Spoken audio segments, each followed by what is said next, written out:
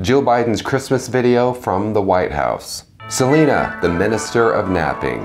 Amanda, the executive of walking back statements. Felicia, the director of finding where that weird smell is coming from, and it's probably Joe.